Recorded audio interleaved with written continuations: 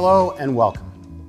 Today we are going to dig into the music world a little bit.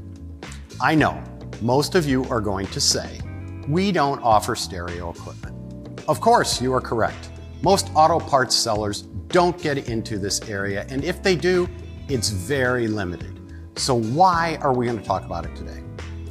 Because I want you to change the way you look at serving the customer. Agreed, you're not going to sell them a head unit or speakers. However, there is a lot more to installing or upgrading a system than just changing the radio or the speakers.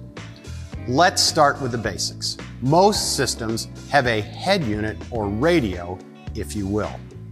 Next, there will probably be an amplifier or two or three or even more. Then, of course, there are speakers and in some cases, a subwoofer. These newer upgraded systems take lots of power. That's where we come in. The power has to get to where the audiophile needs it. By the way, that's what these sound junkies call themselves. Likely, it will be in the trunk. Yes, I said the trunk.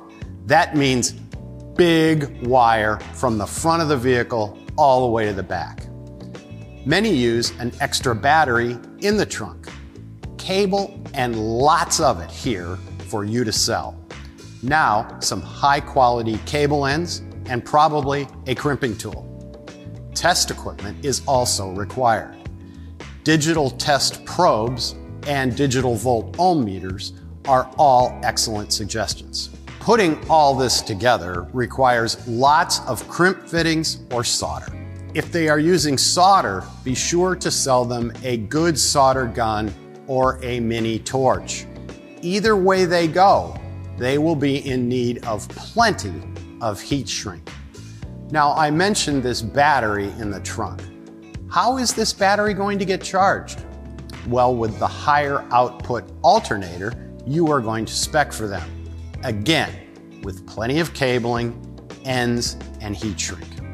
When you are specifying wire for this project, bigger is always better. 18 gauge wire will have little application for this install. Big wire is better. These systems draw amps and lots of them.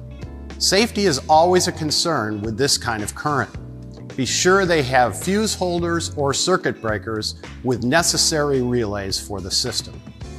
And you thought you had nothing to sell these people. There is always an opportunity when someone goes under the hood or the dash. Thanks for being with us, and we'll see you next time.